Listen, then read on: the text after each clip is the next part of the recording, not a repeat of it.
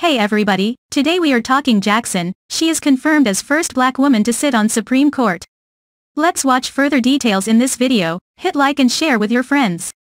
The vote was a bipartisan rejection of Republican attempts to paint her as a liberal extremist who had coddled criminals.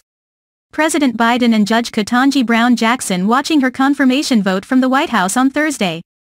The Senate on Thursday confirmed Judge Ketanji Brown Jackson to the Supreme Court, making her the first black woman to be elevated to the pinnacle of the judicial branch in what her supporters hailed as a needed step toward bringing new diversity and life experience to the court. Overcoming a concerted effort by Republicans to sully her record and derail her nomination, Judge Jackson was confirmed on a 53-47 vote, with 3 Republicans joining all 50 members of the Democratic caucus in backing her. The vote was a rejection of Republican attempts to paint her as a liberal extremist who had coddled criminals. Dismissing those portrayals as distorted and offensive, Judge Jackson's backers saw the confirmation as an uplifting occasion for the Senate and a mark of how far the country had come. Judge Jackson, whose parents attended segregated schools, has 2 degrees from Harvard University and, at 51, is now in line to replace Justice Stephen G. Breyer when he retires at the end of the court session this summer, making her a justice in waiting. Even in the darkest times, there are bright lights, Senator Chuck Schumer, Democrat of New York and the majority leader, said on the Senate floor. Today is one of the brightest lights. Let us hope it's a metaphor, an indication of many bright lights to come. He added, how many millions of kids in generations past could have benefited from such a role model? But before exclusive details, please subscribe our channel, hit bell icon, and I'm sure it helps you to watch what we are watching.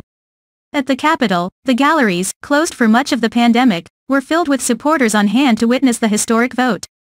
The chamber erupted in cheers, with senators, staff and visitors all jumping to their feet for a lengthy standing ovation, when the vote was announced. After weeks and weeks of racist, misogynistic and stomach-churning attacks, we cannot wait to finally call her Justice Jackson, said Derek Johnson, the president of the NAACP, describing the moment as one of enormous consequence to our nation and to history. Not everyone shared in the joy of the day. As applause echoed from the marbled walls, Senator Mitch McConnell, Republican of Kentucky and the minority leader, turned his back and slowly walked out, as did most of the few Republicans remaining on the floor, leaving half of the chamber empty as the other half celebrated in a stark reflection of the partisan divide.